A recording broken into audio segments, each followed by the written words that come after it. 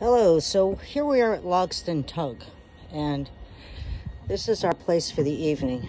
And I thought that I would make a recording because you wouldn't believe it unless you actually saw it. So this is like an old tugboat that's no longer in use that we're tied up to. And as you can see, we have our friend over there, Lyra. I don't know if you can see them yet, but we'll show them to you later again. And so, you know, there's many obstacles. So it's like, you know, you should not go off in dark. Yeah, I won't be leaving the boat too much this evening.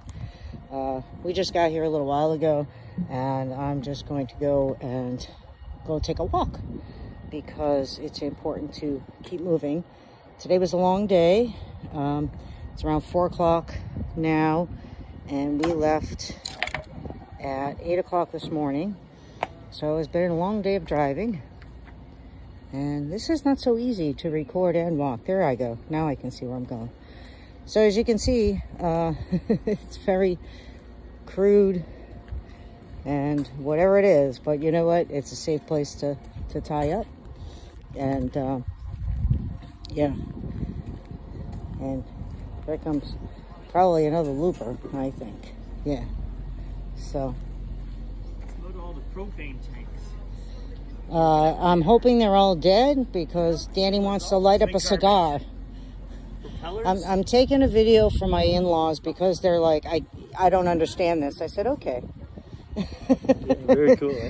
There you go. I said, well, I told him, I said, you know, this is very unique. It's a very unique tie up here.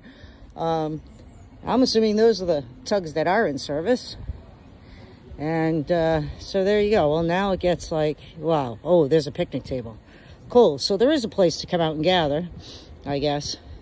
And there's our ladder to the top. And, oh, here comes Keith. Keith doesn't know he's on my video here, but, you know, he'll get over it. But there you go. So, yeah, so that is, yeah. We go up there, and on the other side of that is town. So, pretty interesting digs here at Logsdon Tug. Take care. Talk soon.